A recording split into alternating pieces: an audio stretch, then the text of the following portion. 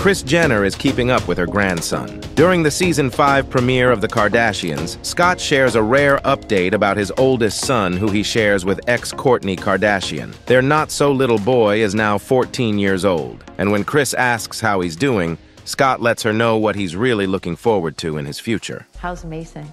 He's great. He's been really unbelievable. Like, we're closer than ever, and he's extremely excited about his new car that you promised him in 3 years. So he 36 months. He'll be 14 in like 2 months. Yeah.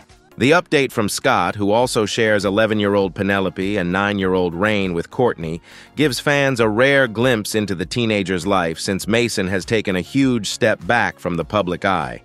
And while the oldest Kardashian grandchild hasn't reached the legal driving age yet, fans were shocked to later learn Khloe used to drive at Mason's age in the same episode. Chloe, you used to drive when you were the same age. But you lied to me and said that I had a government license. So What? you're the one who told me that I was allowed to take the kids to school. Wait, what?